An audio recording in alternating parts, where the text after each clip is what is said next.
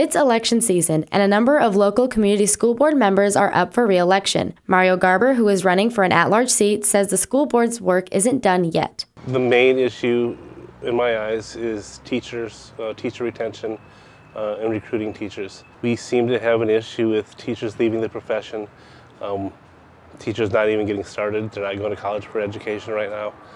And so I think we need to get to the bottom of that. You know, it's not always about salary and benefits. I think we are very competitive as a school system as far as pay goes. But there are other things involved. Jose Elizalde, who is running for a District 3 seat, had similar sentiments towards the board's unfinished business. Our job is not done. My work with the school board is not done. We are making progress. We still have to deal with a few things.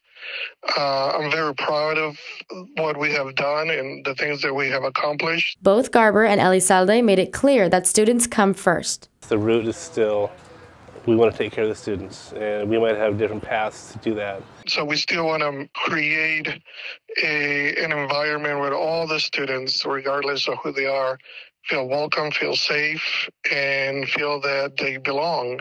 Both Garber and Elizalde won re-election. Reporting for Globe News, I'm Liliana Herrerra.